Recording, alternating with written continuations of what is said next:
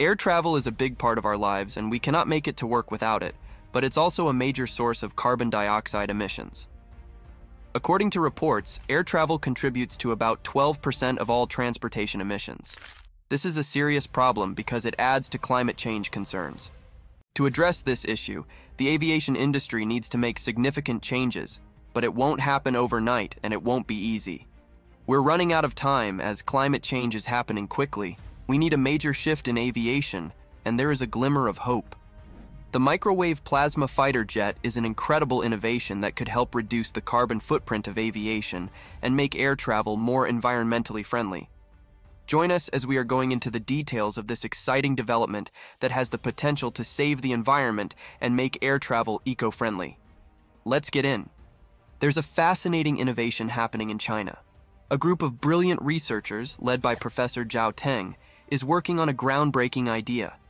Their aim is to free airplanes from their reliance on fossil fuels by using a mysterious ingredient that we all know as plasma. Plasma might not be a household word, but it's one of the 4 basic states of matter. It's everywhere in the universe, formed after the Big Bang, and we can create it artificially using things like microwaves or lasers. These Chinese researchers have a cool plan. They want to use plasma to power planes, not just in space, but right here on Earth. They found a way to generate thrust without traditional jet engines. It's like something out of a sci-fi movie, but it's real. They're using microwaves to compress and ionize air, and with that, they can create propulsion using only electricity and air. So, it means no more fossil fuels. Plasma isn't just for aviation. It's used in various applications, ranging from growing crystals to powering TV screens. But when it comes to aviation, plasma is a game changer. Conventional jet engines can't work effectively above 30 kilometers in the sky, but plasma engines can. This opens up new possibilities, like taking passengers to the edge of the Earth's atmosphere and beyond. Now, let's clear up a common misconception. Plasma engines are different from ion thrusters. Ion thrusters use gases like xenon to propel spacecraft, while plasma thrusters use air or other gases. This flexibility makes plasma thrusters more versatile. Also, the way they ionize the propellant is different. Ion thrusters use cathodes emitting electrons, but plasma thrusters use high concentrations of microwaves. When it comes to ion thrusters and plasma thrusters, they have some key differences. Ion thrusters are known for their low thrust but high efficiency, making them perfect for those long space missions and station keeping. Plasma thrusters, on the other hand, pack more punch with higher thrust levels and can work both in space and Earth's atmosphere. Ion thrusters are like the precision instruments of space missions, while plasma thrusters are the powerful workhorses with potential applications in aviation. Power-wise, ion thrusters are the energy-efficient ones. They are ideal for deep space probes where conserving power is essential. Plasma thrusters are power-hungry due to their higher thrust levels. Both types work in space, but plasma thrusters have the cool advantage of functioning in Earth's atmosphere, which could be a game changer for aviation by reducing reliance on fossil fuels and cutting emissions. But there are challenges too. Ion thrusters need a constant supply of xenon propellant, which can be a headache on long missions. Plasma thrusters have their own set of problems, especially when trying to use them on Earth. See, when those accelerated xenon ions meet our atmosphere, they lose thrust due to air resistance. So, bringing this technology to Earth is a real puzzle, so Professor Tang and his team have built a prototype plasma engine that might just crack this nut. Instead of relying on extreme heat or electric fields, they're using concentrated microwaves to turn air into plasma. A spark heats things up in a quartz tube, creating high-pressure plasma for propulsion. The team got about 11 newtons of thrust from a 400-watt microwave jet prototype engine. What's cool is that about 4 newtons of that thrust came from the compressed air itself. That's roughly 28 newtons per kilowatt, which is pretty promising. Here we can take example of the Variable Specific Impulse Magnetoplasma Rocket, or VASIMR, and electrothermal thrusters, which are under development for potential use in spacecraft. These energy-hungry systems require 200 kilowatts of electrical power to produce a meager 1.12 pounds of thrust. The VASIMR engine is a game-changing innovation in space travel. It uses radio waves to heat propellant gas, turning it into super-hot plasma for propulsion. Magnetic fields control and accelerate the plasma, generating thrust. But using these engines on aircraft is tricky due to the extra weight of power equipment and the risk of extreme heat damage, known as plasma erosion. Researchers in Wuhan are working hard to overcome these challenges, conducting tests with different materials and construction methods. They're using a setup made of quartz and steel that can handle the intense conditions of plasma propulsion testing. However, not everyone is convinced.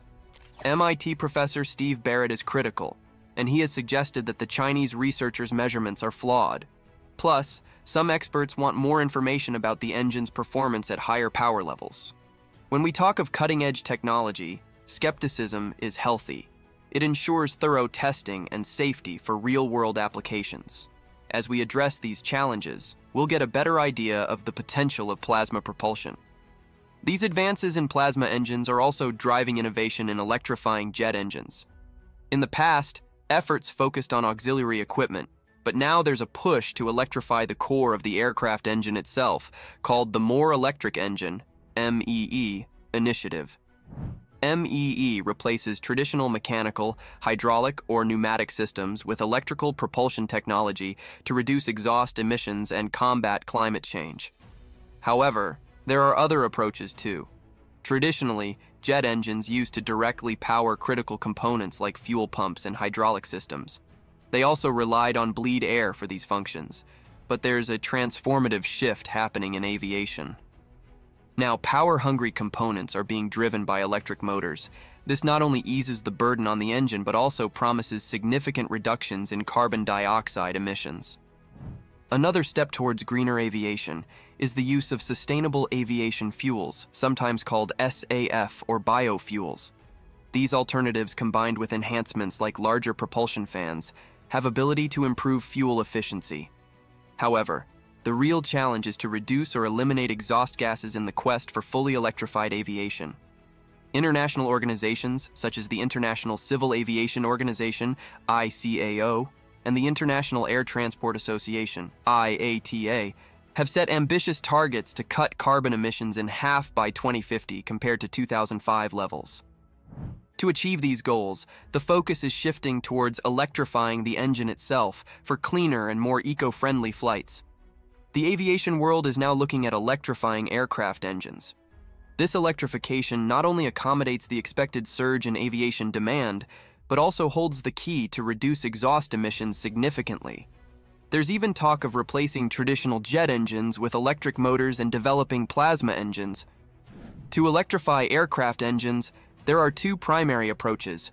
One is the pure electric system, relying solely on electric motors for propulsion, which could nearly eliminate engine exhaust gases. The other is the hybrid system, which combines traditional jet engines with electric motors, striking a balance between performance and environmental impact. This shift towards electrifying aircraft engines marks a pivotal moment in aviation history, going beyond conventional propulsion systems to prioritize sustainability and efficiency. As researchers and manufacturers invest in electric engines, the aviation industry is determined to make a significant contribution to the global effort to combat climate change. The UK's next-generation fighter jet, the Tempest, is even exploring the possibility of using electricity to power the aircraft, potentially replacing traditional jet fuel. While this is promising for the environment, there are concerns about the readiness of electric propulsion systems by the planned entry into service in 2035. The involvement of Williams Advanced Engineering, who are known for developing high-performance batteries for race cars, have brought valuable insights into battery management and cooling technology, which is crucial for electric or hybrid propulsion systems. The Tempest fighter has sixth-generation capabilities that surpass even advanced fifth-generation aircraft. It features a helmet-enabled virtual cockpit, artificial intelligence integration, and cutting-edge laser weapons that make it a challenging military asset. Electrifying the Tempest fighter aligns with the global commitment to reduce carbon emissions, but the timeline is a challenge. Developing, testing, and deploying electric or hybrid propulsion for a fighter of this caliber is not a small task. The complex engineering and rigorous tests make it uncertain if such a system will be fully operational and reliable by 2035. However, the fact that electrification is even considered for a fighter as advanced as the Tempest shows the dynamic and evolving nature of aviation technology. It shows our ongoing push for innovation and efficiency in a time when being eco-friendly is more important. What is your take on it? Let us know in the comments section. If you enjoyed the video, make sure to subscribe to the channel, like the video, and watch the next video as well. See you again.